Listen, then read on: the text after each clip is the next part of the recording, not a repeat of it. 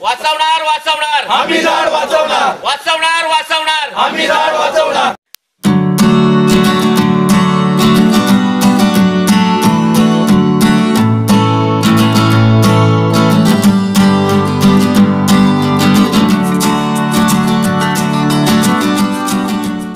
वाचवणार वाचवणार आम्ही झाड वाचवणार, वाचवणार वाचवणार आम्ही झाड वाचवणार। काही महिन्यांपूर्वी रत्नागिरी जिल्ह्यामध्ये रक्तचंदनाची तस्करी उघडकीस आल्यामुळे एकच खळबळ माजली होती। संगमेश्वर तालुक्यातल्या एका गावामध्ये रक्तचंदनाचं झाड आहे आणि त्याची जोपासना करण्यासाठी इथल्या ग्रामस्थांनी कंबर कसली आहे। सामाजिक वनीकरण, वनविभाग आणि सामाजिक कार्यकर्ते युयुत्स आरते यांनी पुढाकार घेऊन या वृक्षाला वाचवण्यासाठी लोकांना शपथ दिली। ज्या वृक्षाला मी आता टेकून उभा आहे हा अतिशय दुर्मिळ, महागडा आणि औषधी रक्तचंदनाचं झाड आहे। गेली जवळजवळ 80 ते 90 वर्ष ते झाड या ठिकाणी आहे। या झाडाची उंची 80 फूट आणि त्याचा घेर साधारण 20 फुटापेक्षा जास्त आहे। खूप महागडं झाड हे आहे आणि रक्तचंदनाचा खूप औषधी गुणधर्म या झाडामध्ये आहेत। हे झाड चाफोलीच्या देवराटीमध्ये आहे आणि हे झाड वाचणं फार आवश्यक आहे। संगमेश्वर तालुक्यातील चाफोली या गावामध्ये रक्तचंदनाचं जिल्ह्यातील सर्वात मोठं झाड मोठ्या डौलानं उभं आहे। अशा अतिमहत्वाच्या वृक्षांची जोपासना करण्यासाठी स्थानिकांनी पुढाकार घ्यायला हवा, असं सुद्धा युयुत्सु आरते यांनी सांगितलं।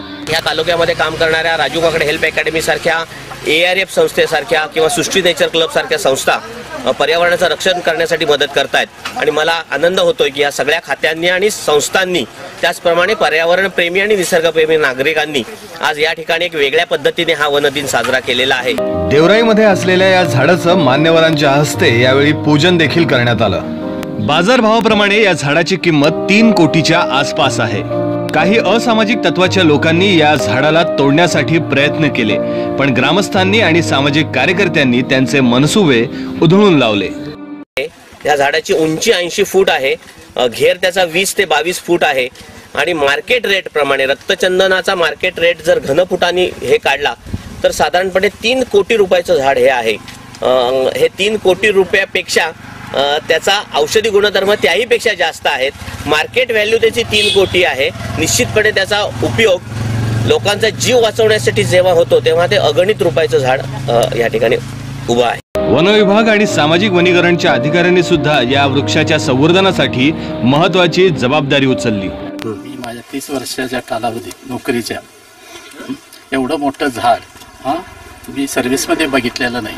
हे रक्तचंदनाचं झाड हे जवळजवळ पश्चिम महाराष्ट्र आणि कोकण यामध्ये एवढ्या मोठ्या घेरीचं झाड नसल्यामुळं इथं आम्ही वन दिन साजरा करण्याचं निश्चित केलं। रत्नागिरी जिल्ह्यामध्ये अशा प्रकारच्या दुर्मिळ झाडांची कमतरता नाही। गरज आहे सगळ्यांनी पुढाकार घेऊन या झाडांचं रक्षण करण्याची।